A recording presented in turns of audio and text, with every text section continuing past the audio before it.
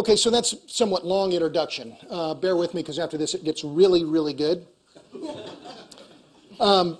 Brief outline of the rest of the discussion. Brief bio for myself. Second, density is green. Third, I'll debunk a few energy myths. And finally, I'll discuss natural gas to nuclear, the path that I believe offers the best no regrets policy for the U.S. as we go forward, and indeed for the rest of the world as we further develop our energy and power delivery systems. Now, since I have the microphone, it's my prerogative, the speaker's prerogative, to introduce a few people, because without them, I wouldn't be standing up here. First, I have to introduce my friends from Public Affairs, Susan Weinberg, Tessa Shanks, and Lisa Kaufman. In particular, I have to introduce Lisa. She is my editor. She's edited all 4 of my books. I'm an okay writer. Okay. I'm a pretty good rewriter. That's James Michener's line. Lisa worked with Michener when she lived in Texas a long time ago. Michener said, I'm an okay writer, I'm a pretty good rewriter. Lisa sometimes makes me awful mad by saying, well, you have to rewrite it, but she has an incredible ability to understand the manuscript that I thought was absolutely perfect, what it needs to make it work. And she's done that consistently, and so I've had a little bit of success as a writer, but it is largely due to my friend Lisa Kaufman. My agent Dan Green is here. He has been wonderful. I trust him with my wallet. I do trust him with my wallet. And he's been very supportive and an excellent sounding board. I also have to introduce my friend Stan Jakuba. On February 22nd, 2009, I got an email. It's one of the peculiarities of my job. I get emails from people, I get calls from people I don't know. They've read something I've read. Some of them are lambasting me for what an idiot I am. Some are complimentary. Stan's email was both. He read Gusher of Lies. He was highly complimentary, and he said, but then he said on page 217, I mistook power and energy. I confused them. And he said, graciously, he said, I know that you know better, but the proofreaders did not. Well, obviously, I didn't know. And several hundred emails that we've exchanged since then. I just met Stan just a few minutes ago for the first time. He proofread Power Hungry numerous times, but more importantly, he patiently tutored me in physics and math, and it was what I needed at the time that I needed it. And he's never asked for anything in return. He's only just said, look, I want you to get it right. He's an expert on the system of international units. He's a native of Moravia. He's lived in the U.S. since 1969. I owe him a lot, so if you would please, a hand for my friend Stan Jakuba.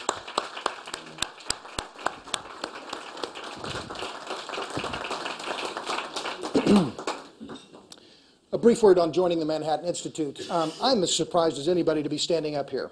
I come from the liberal left, and to be joining a think tank that I would say leans right surprises me as much as anyone else.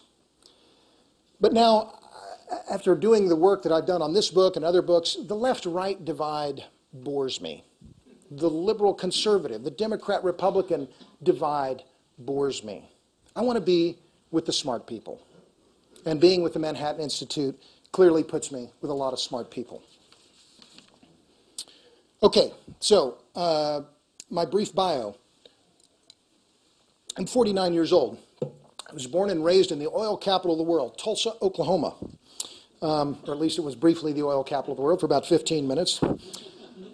Since I was a child, I've been fascinated by the energy business. My dad sold insurance. He wasn't in the energy business, but he had a lot of friends who were in energy. And I would talk to them, and they were working in Iran. They were working in Panama. They were working all over the world. And as a kid growing up in the provinces, I thought, wow, this is really an international business, and it's fascinating. And it is fascinating. And it captivates me today as much as it did when I was a child. I mentioned I come from the liberal left. I make no apology about that. But when it comes to energy, I'm a liberal who got mugged by the laws of thermodynamics. You can't come to this business, you can't come to analyze this business with preconceived political notions about what the answer should be. Our energy and power delivery systems are not determined by carbon content or political correctness. They are determined by basic physics and basic math. I have the best job of anybody I know. I have the best family of anybody I know. But when it comes to professional business, I get to read about, write about, think about, travel the world a little bit to learn more about the energy business, which to me is by far and away the world's most fascinating business. From the drill bit to the spark plug, from politics to economics, geopolitics, technology, every part of it fascinates me. And even though I've been at it for a while, I still feel as though I'm just a rank beginner. Another reason why it fascinates me, it is by far and away the world's biggest business. $5 trillion a year, at least, are spent every year finding, refining, and delivering energy and power to consumers. What's $5 trillion? It's approximately, well, it's greater than, rather, the gross domestic product of China. This isn't big business, it is enormous business. My second point, density is green. I don't care whether you're talking about urban populations such as the one here in New York, or you're talking about agricultural production on a farm in Nebraska, or you're talking about power production from a nuclear power plant or a gas stripper well. Density is green. We want to use density because it allows us to use our resources, land, steel, concrete, in the most efficient manners. As my friend Jesse Ausubel, who's a director of the program for the human environment at Rockefeller University here in town, he's also with the Sloan Foundation, and he's been a great friend and tutor to me as well. I was talking about this issue with him the other day, and he put it this way. I thought it was very clever. He said, high yields are the best friend of nature. Now let me focus on the issue of power density for a moment, because this is absolutely critical, and it is an issue that Stan Jakuba really helped me understand, because when you think about power and energy delivery systems, power density, and I write about it in the book, it's one of what I call the four imperatives: power density, energy density, cost, and scale. Power density refers to the energy flow that can be harnessed from a given unit of volume, area, or mass.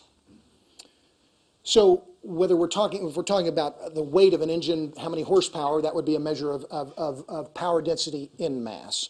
But the key issue for us as we talk about our different solar, wind, nuclear, et cetera, is aerial power density. What are the area requirements for certain power systems? And this, if I was going to brag about any of the numbers in the book, I think it's this set of numbers regarding power density and comparing wind turbines to those of other standard forms of power generation. Average wind turbine has a power density of about 1.2 watts per square meter. You can also calculate it in horsepower per acre if you prefer, but it's the same aerial metric for power density. So how does wind energy then compare to other conventional forms? This is the shocking fact. Even a gas stripper well producing 60,000 cubic feet per day, the definition of a stripper well, has a power density of 28.6 watts per square meter. That's 23 times as great as the power density of the wind turbine. Even a marginal oil well producing just 2 barrels per day, which in the oil field is the ragged edge of profitability, even with prices at $60 or $70. That oil stripper well producing just 2 barrels a day has a power density of 5.5 watts per square meter, 4 times that of a wind turbine. Now what about a nuclear power plant? Well, I use the South Texas project in Austin. It's outside of Austin, 150 miles southeast. I use that as my example, and I count the entire footprint for the whole plant, 19 square miles. Even if you count the entire 19 square miles, an area approximately, well, a little bit smaller than the island of Manhattan, that power density of the South Texas project is 56 watts per square meter, which is 46 times that of a wind turbine. So let me sketch this out a little bit more for you, because this is the key issue here when we talk about power density. So I said the South Texas project, 2,700 megawatts is the rated output of this power plant. 2 reactors, 2,700 megawatts. Covers 19 square miles, as I said, about the size of the island of Manhattan. Let's say we want to produce that 2,700 megawatts with wind turbines. Okay, fine. Wind turbines are the political darling of the moment. To do that, you would need 900 square miles, or a land area